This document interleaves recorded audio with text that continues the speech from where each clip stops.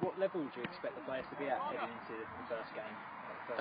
Well, we've had what, 5 sessions, so I think it's just a learning curve now, just to learn how fit they are, how unfit they are.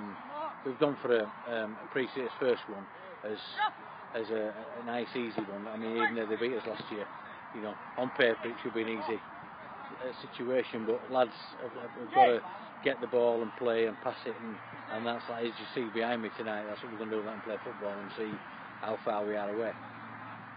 Obviously, same position as we were last year with another play off the feet.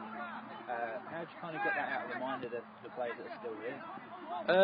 Well, if you'd have seen the hideous trophy that we were given, and I had to go up in front of 1,800 people and accept this trophy, that is the worst thing I've ever put in my hands.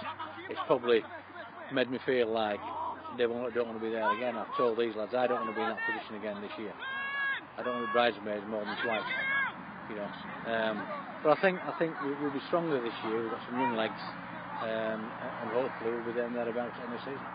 You say young legs, obviously we've got some experienced players that have left from last year, and the new ones that are coming in. Why have they left the new ones coming in? Well, I just think we've gone for a bit of a change of tack. I mean, we had a lot of experience last year. We've signed 3 players that have been at this level, that are 23, 24, 21.